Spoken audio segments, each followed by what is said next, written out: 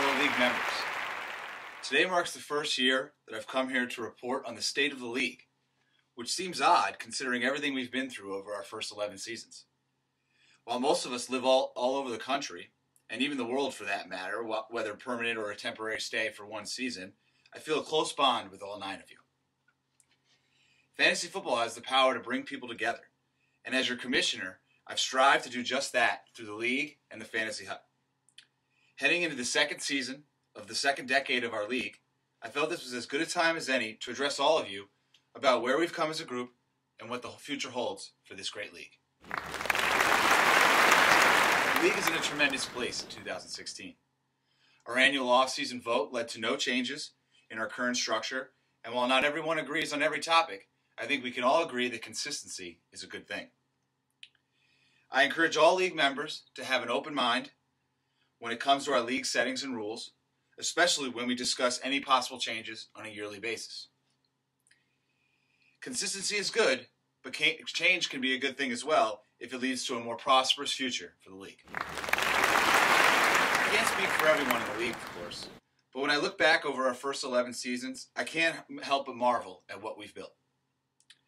What began as an ordinary fantasy football league has become an institution and a model for how to improve and maintain the highest quality fantasy league. That's not only a credit to myself, but a credit to the hard work and the dedication of all of the league's members. Your enthusiasm for the game of football, and of course fantasy football, is an encouraging reinforcement for a commissioner that wants nothing more than to provide his league mates with the best possible fantasy football league. Your efforts do not go unnoticed. Providing the best possible fantasy football league means thinking about the next season, the next 3 seasons, the next 5 seasons. In our world today, everything is about the future. I have no reason to think the next 11 seasons won't be exactly like its first 11.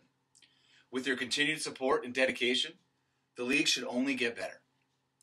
Now, while change could be in our future, I don't foresee anything drastic on the horizon. Ideas have been shared and discussions have been had about introducing new elements into our league, and we will continue to have those discussions moving forward. I want everyone to know, if you don't already, that I am an open book, willing and able to discuss anything and everything at all times. Now on to the season at hand, because that's obviously the most important thing as we come into draft weekend. I want to take a moment to address that upcoming draft day and the weekend that has become a yearly tradition for the league.